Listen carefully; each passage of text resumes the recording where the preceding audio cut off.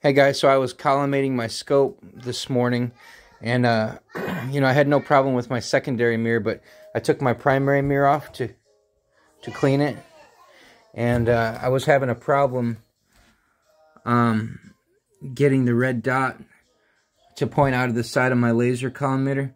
And what it was I see I marked like a 1 like right here, and kind of like a 2 over here. I didn't have it lined up perfectly. I had it like 1 notch over, and it seemed like that really threw me off. But now I think for the first time I really got it collimated the right way.